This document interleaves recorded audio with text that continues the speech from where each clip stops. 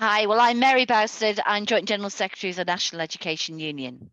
I think that the arts are a primary act of mind. We know that, there's ancient rock paintings being discovered, much older than previously thought. And storytelling, that's a primary act of mind. We tell our life in stories.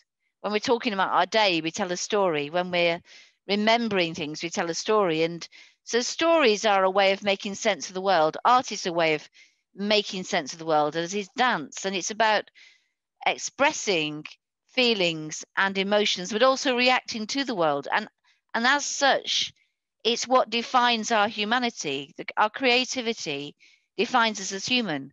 We are the only animals which are creative in this way. That's why, if education is to engage and develop the potential of the human being, that's why it has to engage fundamentally and centrally with creativity and with the arts in all their forms. If we don't do that, then we're not focusing on what is educating children and young people in the essence of what is human. If there isn't an arts education in school, a creativity and a creative education, then they miss out on the ability to develop all sorts of skills, developing their imagination, developing ways to express how they're feeling, the ability to move well and speak well, translate what they are feeling and what they're experiencing into something really creative, whether through art or through music or through drama. If we want to broaden balanced curriculum, something which will inspire and engage children and young people, then absolutely the arts and creativity need to be at the centre of that. For myself, when I was at school, I actually didn't enjoy school much.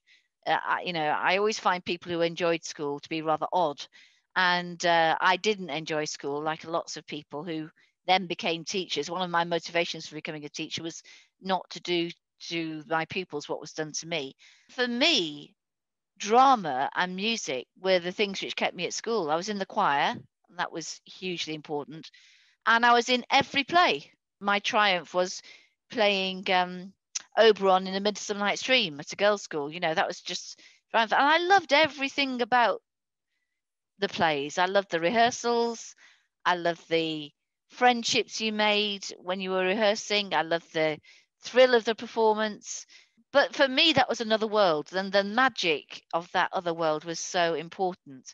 And I know that gave me more confidence. It gave me the confidence to speak in public. It was such an important part of my school life. If It was the only bit of my school life that I really enjoyed, apart from the English lessons. I think bringing art and creativity into every topic is really important, but unfortunately, I don't think it happens too much now. I think the pressure of the accountability framework means that um, children spend a lot of their time in school sitting down listening and then writing. And I think that things are really being missed, particularly oracy and the use of talk to learn, and also creativity. And it's becoming more and more difficult to make those cross-curricular links to insert creativity into other subjects. I think that's becoming really hard. I think that's also part to do with the separation of subjects in a very rigid way. Lots of schools now are looking at the curriculum, and the arts and creativity are really in danger. Drama, art, music, because of the EBAC, and because you've just got one creative subject in the EBAC. We've seen already a decline in the number of children taking creative subjects at GCSE, and funding cuts provide even bigger threats to that.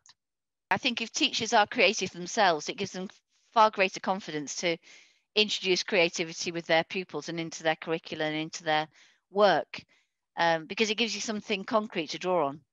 And actually, if you've experienced yourself the immense pleasure of creativity, then that gives you confidence as well to think, well, this is important, this is necessary, and I know this for myself, and I want it for my pupils.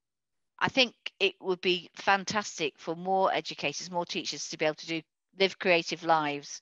But I also think it would be fantastic for teachers to spend more time with their family and to have some leisure time. And with working hours approaching 50 hours a week, that's really hard. I think the problem for us as a society is we exhaust our teachers. Indeed, I'm writing a book about it. So It's on my mind a lot at the moment.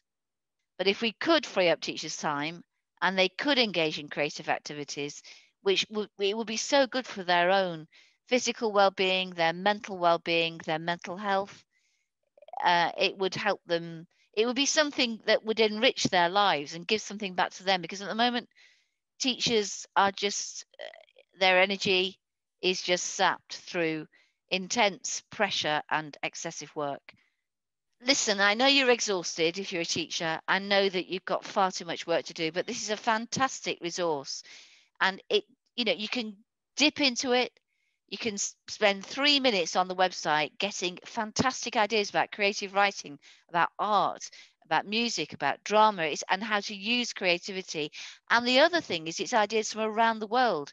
So if you're concerned about decolonizing your curriculum, if you're concerned about introducing themes and issues from around the world which reflect the cultural heritage of the pupils that you teach, or widen your pupils' cultural heritage, then use this resource. It's really fantastic.